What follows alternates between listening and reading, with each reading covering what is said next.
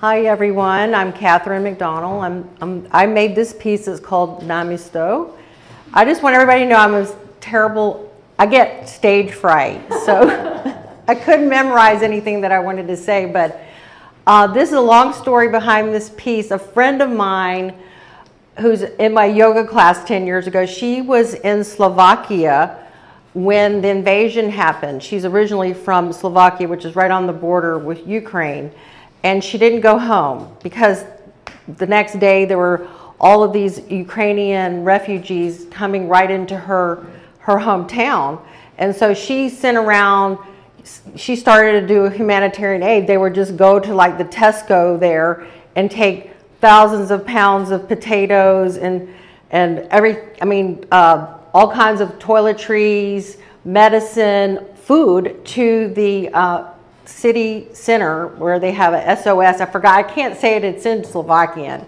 So she's basically been taking food to this refugee center, and she's, so I started making these necklaces, which I was trying to give people for awareness, and they were donating their money to me, and I was sending to her. And so finally I just said, this is really ridiculous. So I just put it on a big Möbius curve. I don't know if you know what a Möbius band is, but you go on the inside and you keep going around and you end up on the outside. So you're constantly going around. So the idea was that these are beaded necklaces, which is an old tradition that Ukrainian women and other women in the region, not just in Ukraine, would wear necklaces. It was a sort of a symbol of their wealth and their status in life. And instead of making them out of coral or pearl or glass, I decided to make the necklaces in the colors of the Ukraine. They're inspired by the colors of the Ukrainian flag. So it's sort of just a reminder to me in general how interconnected we all are.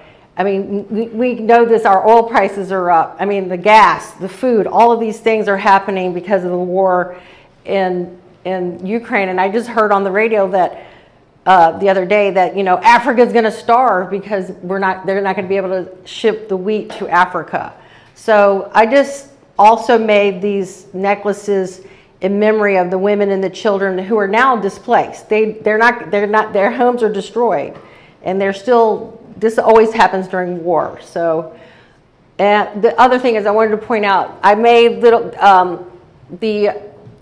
in olden times, the women would also wear, I mean, this is thousands of years ago, they would wear necklaces as an amulet, you know, as a protection.